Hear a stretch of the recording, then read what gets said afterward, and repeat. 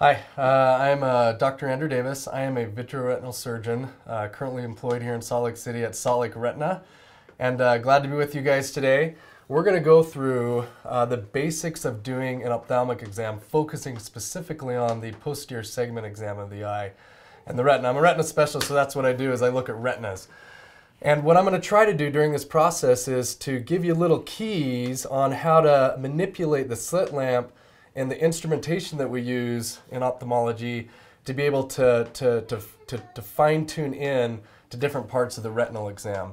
And by taking the time to learn how to use the instrumentation, the lenses, the indirect, the slit lamp, it'll help you as the eye specialist to be able to properly diagnose diseases. And more importantly, by doing things in a step-by-step process, you'll better be able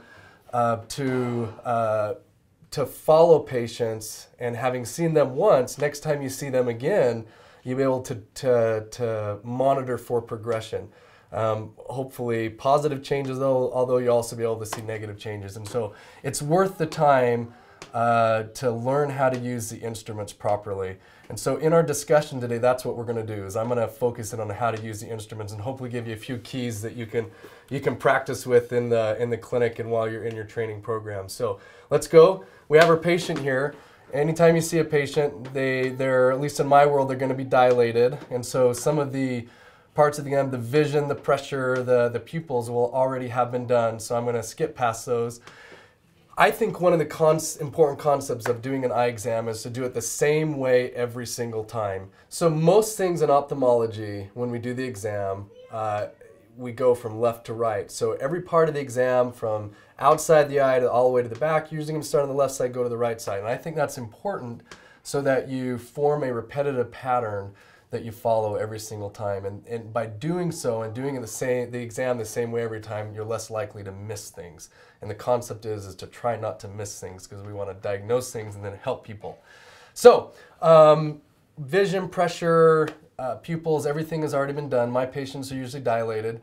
And so we'll start into the slit lamp exam. So first thing you're going to do is you want to make sure your patient is somewhat relaxed. Patients will be very anxious. You want to let them know that you care about them. And so I always kind of tell patients that we're going to be doing a slit lamp exam, and I try to make sure they're comfortable. My patient population is generally a little bit more elderly, and so you want to make sure that their back, their neck, and things aren't contorted. If they're comfortable in the slit lamp, you're going to be comfortable and be able to spend more time trying to find the diseases. So first thing you'll do is bring the slit lamp over towards the patient. You'll kind of look where they are. The chin rest, I always eyeball where their chin is, and I'll bring it down to their level. However, you'll see a black mark here on the slit lamp. That needs to be level with the lateral canthus, or the lateral part of where the two eyelids come together. And so you're going to be lining that up so that it'll be their right eye is lined up with this black mark. And so that's one of the first key parts of getting a patient into the slit lamp. So you ask them to please come forward here, chin down in here, forehead up against the headrest.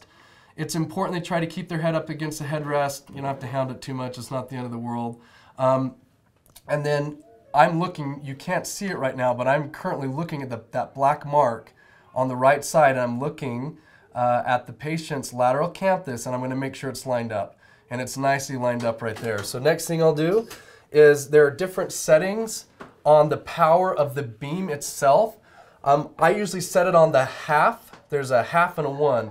You don't need to blast them with light, but at the same time, you brought them here to do an eye exam, so you might as well make sure you have enough light to be able to see. Sometimes patients will be light sensitive. Their pupils are dilated, they may have inflammation or redness, or for whatever reason they may be light sensitive.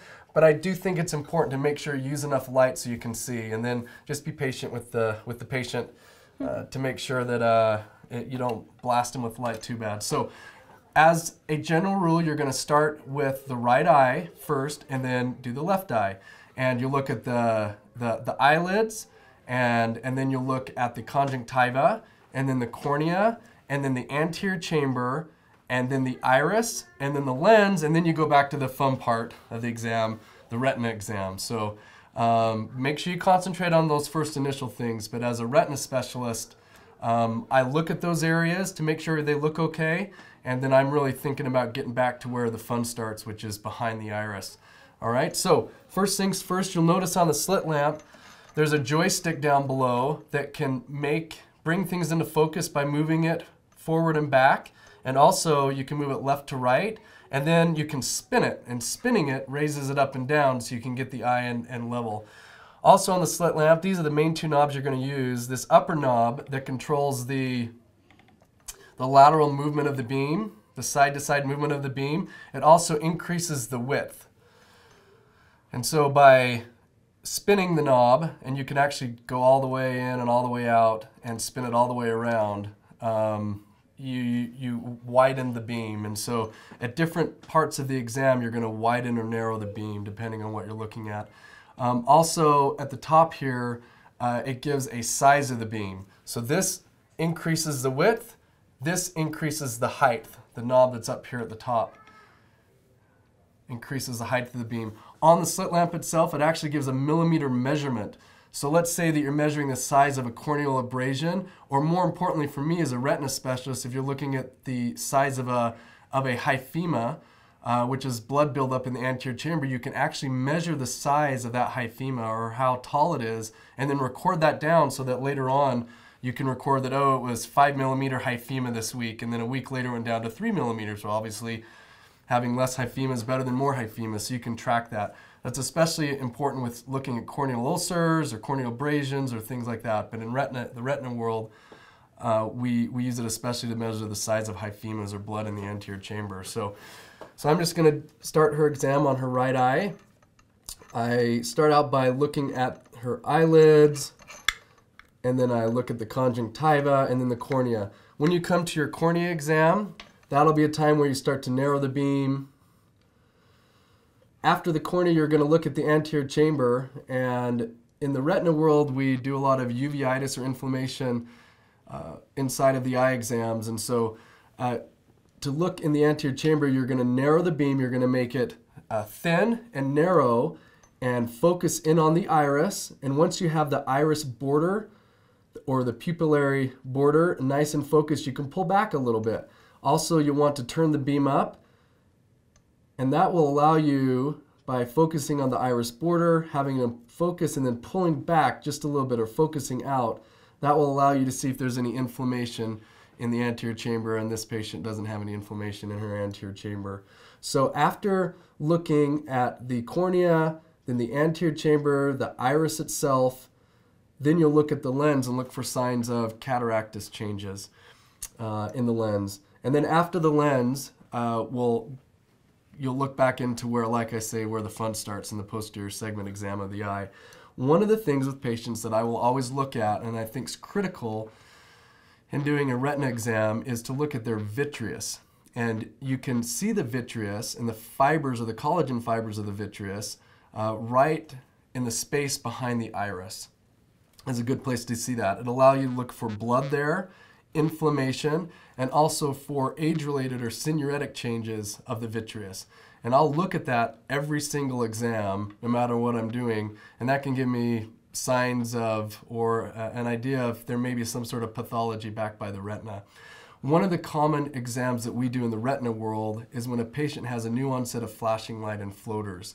And if they were to have a tear in their retina, the retinal tear would release pigment cells or RPE cells into the vitreous, and that would look like a tobacco dust or little teeny cells floating in the vitreous behind the lens, or a Schaefer sign it's called. And so how you look for a Schaefer sign is you focus in on the lens, narrow the beam, and make sure it's nice and bright, and then you tell the patient to look up, look down, and look straight ahead. And then as they're doing that, you move the joystick backward and forward until you can see the little collagen fibers. And intertwined or floating around those collagen fibers could be those pigment cells or the tobacco dust cells from a retinal tear, or inflammation or blood or something like that.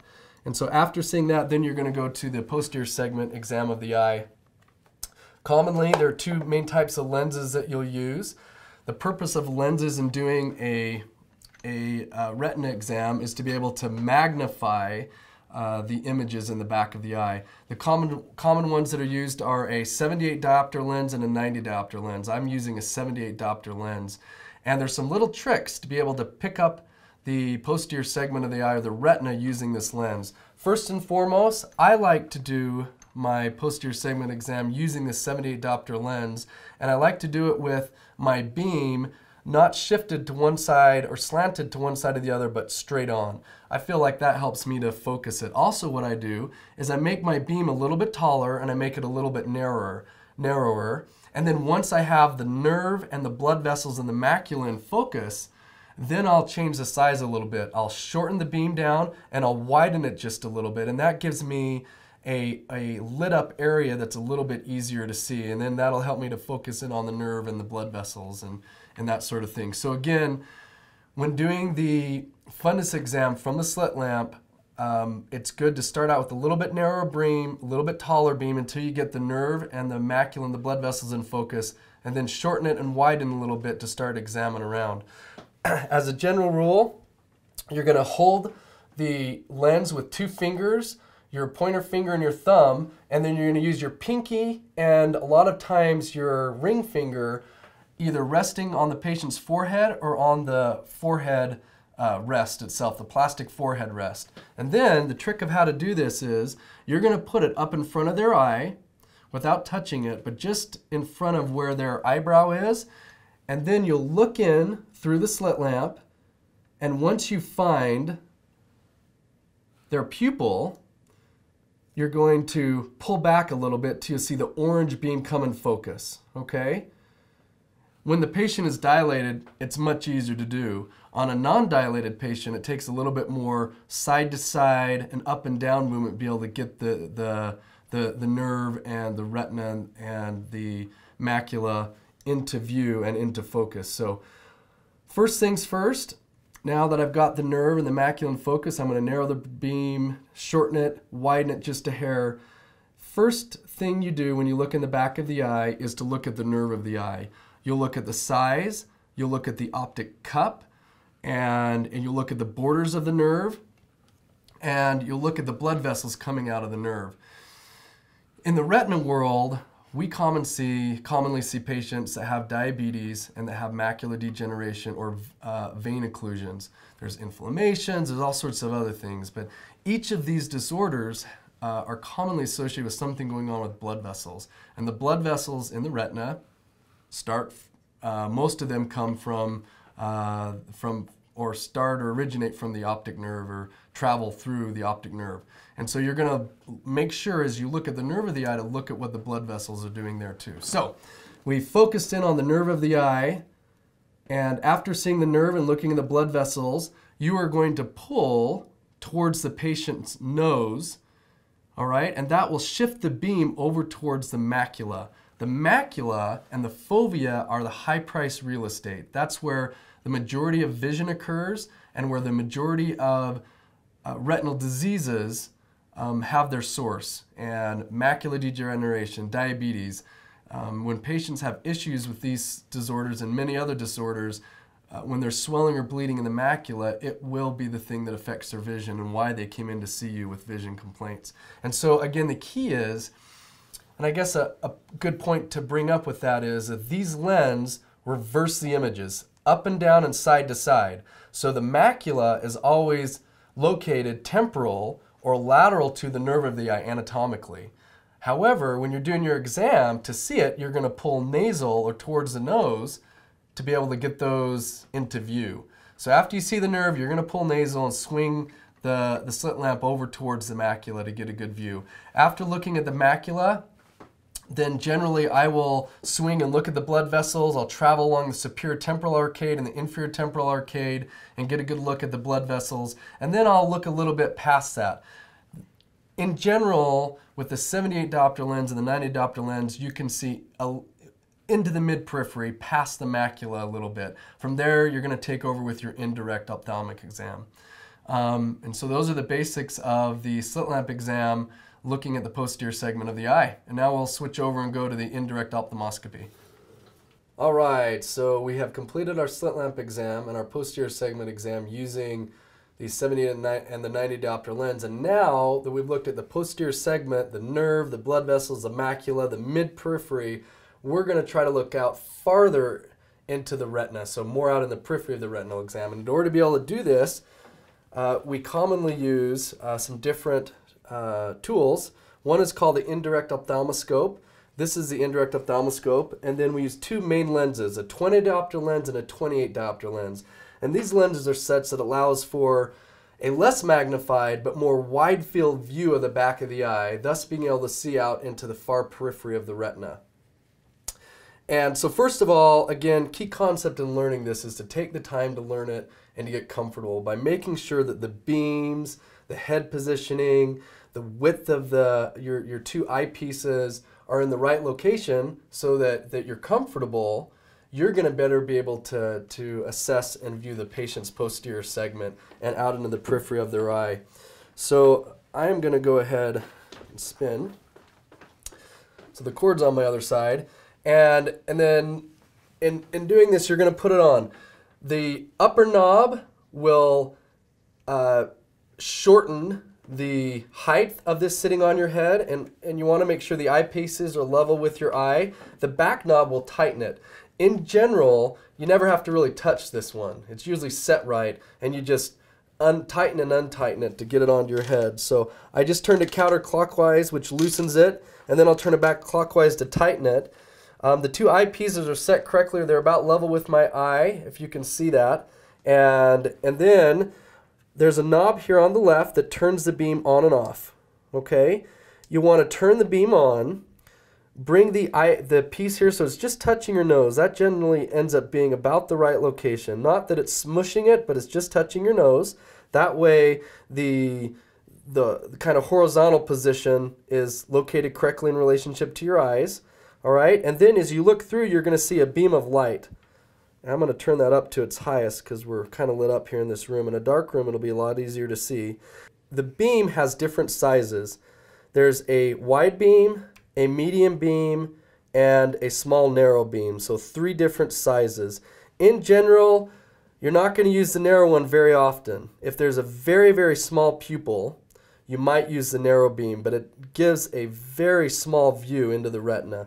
So I basically never use that little teeny beam. The medium one I use for a lot of my exams except for when I'm doing a scleral depressed exam. When I'm doing a scleral depressed exam, I'll use the wide beam here. Okay? Sometimes in starting out, obviously with more of a beam you get more light into the eye. Sometimes it makes the focusing in and out, the field of view a little bit better. You may want to start out using the wide beam and then shift over to the medium beam as you do your exam. But again, I generally use the medium-sized beam for most of my periphery exam except when I'm doing a scleral depressed exam, and then I use the wide beam. But you'll just have to play with it and decide what each of you like to do best. So first things first, as I look at my beam and I'm looking through my oculars, the beam is a little bit down towards the bottom of my view. I want it right in the center. If you put it up here, you're not going to be able to tell. You got to put the beam a little bit away. Sometimes I'll shine it on the patient and do it, or sometimes I'll hold out my hand, okay? And so I've got it there. There's a knob here on the left. That moves the beam up and down, okay? So just move it so it's right in the center of your oculars. Also, I open and close each of my eyes to make sure that the beam itself is located in the center for each eye. And it's actually going to be the center a little bit left for the right eye and the center a little bit right for the left eye. But this is a critical concept depending on the distance between your own two pupils. You want to make sure in each eye that you can see the entire beam. Okay, and that way when the two eyes work together, it'll give you the widest field of view, or it may cut off part of your view on one particular side, and that'll make it harder to focus in on that area. So again, make sure the beam, literally every exam, I open and close each of my eyes, and I make sure that that beam is nice and centered for each eye. It'll be shifted a little bit nasal for each, and then as you open up both eyes, it should be right in the middle. I think that's a critical step. I literally do it. Thousands of exams, thousands of times doing that. I make sure that that's centered right because I know that'll help me to get my best possible view of the periphery of the patient's retina. Okay, so that's basically the nuts and bolts of getting the indirect ophthalmoscope ready. So next I'm going to go to my patient who's been patiently waiting for us. So again, key concept, do the exam the same way every single time. All right, I start with the right eye, I go to the left eye. What I'm going to do and what I do is first of all, and there's different ways this can be done, but what I do is I start superior and I go lateral every single time. So I go temporal. And I do that with both eyes. So on the right eye, I'm going counterclockwise, and the left eye, I go clockwise. And by doing the same exam every single time, when I note changes, there's a change at 9 o'clock, or there's a change at 2 o'clock, or 4 o'clock, by doing the exact same rotation every single time, hundreds of times over, I then don't have to think twice about where I saw a particular change. So when I write it down on my exam, or I type it into my EMR, or I put it onto my drawing, because I do my exam the same every time, it helps me to remember where I saw the changes. I personally think that's a critical step in doing the ophthalmic posterior segment far peripheral exam. Do the same thing every single time, because let me tell you, when you have to start drawing stuff in and writing stuff down, and if you see multiple changes in the eyes, it can become very complicated, and you don't have to get up and do the exam over and over again. So the patient will stay nice and relaxed. It'll be like they're at the barber shop or the beauty salon, because you're going to position their head around a little bit. And so I'll start with the right eye. I'll tilt their chin just a little bit to the left. All right. Key concept in holding this, it's like the 78 or the 90 diopter lens. You're going to use your thumb and your pointer finger to hold the lens. You use your pinky and your ring finger, okay, to rest on the patient's chin or their cheekbone. And then the key in getting the retina in view is you're going to put the lens in front of their eye. You'll be able to actually see in pretty good clarity their cornea and iris, and you'll see an orange-red reflex. When you see that, also notice how my head is positioned, okay? Depending on where your head is, and you'll learn to adjust this back and forth in relationship to the lens, there'll be a distance that will be perfect for you depending on your size, your arm length, curvature of your hand. There'll be a certain distance between those two that is perfect for you, of where every single time you'll get that retina in focus. So I'm used to it. I know kind of where mine is. And so, again, you'll focus in, you'll see the cornea, the iris, and clarity. You'll see an orange-red reflex. When you see that, with your thumb and your pointer finger, you're going to pull that lens out towards your eye here. Sometimes you have to move in a little bit, sometimes you don't. In general, it's a good habit to learn to where to keep your head distance the same and just learn to move this lens in and out. Once you have the 20 or the 28 diopter lens in the position where the view fills up the whole inside of the lens. So you'll see the whole retina inside of the lens, not part of it or not over here, but filling up the whole lens. That's the right location. And then you learn to look at all parts of the retina with the view itself being filled with the retinal exam. So first thing I do, again, pinky on the cheek. I already know where my head position is. I look at the cornea, the iris. I see my orange reflex of the posterior segment. I pull backwards until the retina is in view. Then I tell the patient to look up. Same thing. I'm moving the lens forward and back. My head generally stays still because I know where that proper position is. I see the orange reflex. I pull backwards. One of the little subtleties of this, you'll learn to be fluid with your fingers, because as you pull back, because it's a round surface, you're going to have to turn it too a little bit. That's okay. So you'll pull and turn, and you'll pick up the subtlety of that. So forward, I see the orange reflex. I pull back with my fingers. It's turning clockwise just a little bit. I look up at her superior retina, and then you look up and to the right. So this is her right eye. I always start superior and then work temporal. So up and to the right, and then look over to the right. All right. To see down and to the right really well, you can come from up here or even from the other side of the patient. All right. Look down and to the right. So in, I see the orange reflex. I pull back. There's a nice view of her retina. Look straight down. Down and to the left. Sometimes, let me tell you another key thing. Sometimes there may be a language barrier. We have a lot of patients that speak other languages here in the Salt Lake Valley. We also have a very large Hispanic population, so learning Spanish is a very nice thing. And sometimes if there's a little bit of a language barrier, if you just gently tap well, you didn't have to say you're tapping. You just tap. Especially patients that can't hear also, you just tap in the location you want them to lightly. They will naturally look there. It works very well.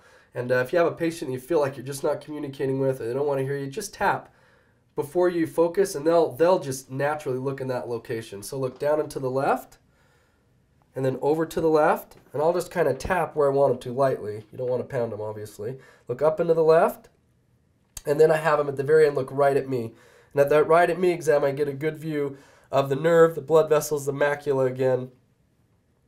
And then that's the exam for the right eye. As I'm going, I will make a note of where I saw change. Well, I saw a little retinal defect or a retinal tear up at 10 o'clock. In my head, I think retinal tear. Off at 10 o'clock, as I'm going, I've learned I'll kind of repeat that in my head. Okay, saw a tear at 10, and keep going to my exam. Remember, you have a tear at 10, and that way when I get down, I'm going to record my findings. I'll write them down. But there's a lot of things to think about. So now I do the left eye. So same thing, I'll make sure their head is in the right position. I'll have them look straight up. And then I work temporal up and to the left, over to the left, down and to the left, straight down at your toes. Very good. Then for this, you could rotate to the other side of the body. It's easier. Or you could turn their head this way, then look down and to the right, over to the right, up and to the right. Very good. And so that's the posterior segment exam.